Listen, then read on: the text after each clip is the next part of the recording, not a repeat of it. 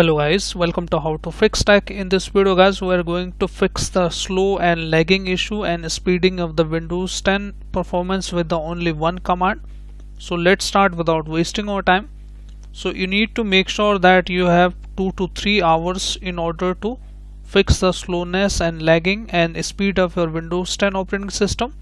Since this command is going to take 3 to 4 hours guys, so open the CMD as an administrator here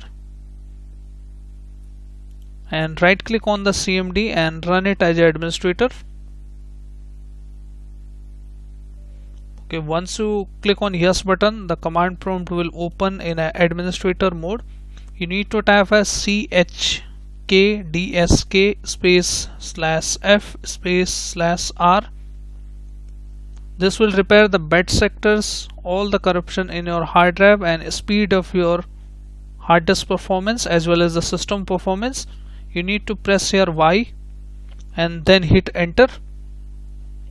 Now you have to restart your system guys, and it is going to take 3 to 4 hours and it will boost up your system for 100% sure. But you need to make sure that you have enough time and patience, since you will not able to do anything on your Windows. So let me show you how it is going to look like. So I'm showing you in the virtual machine how it is going to take.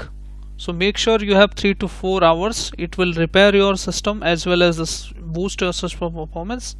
So I'm pretty sure once you restarted your system, it is going to take 3 to 4 hours depending on your hard disk size, but it is going to 100% boost your system performance for sure. And then you can comment me on later.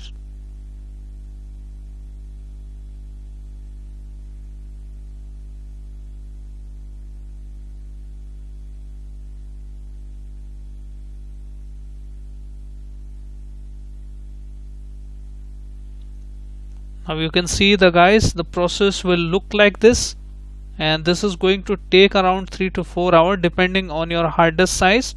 It will go to 5 stages, and after that all the bad sectors and all the corruption inside your hard drive will be repaired and your system performance will be boosted. And after that you can comment me guys what is the improvement on your system. So hope this video useful for you guys. If yes, then hit like, subscribe and share. Thank you. Thanks for watching How to Fix Tech.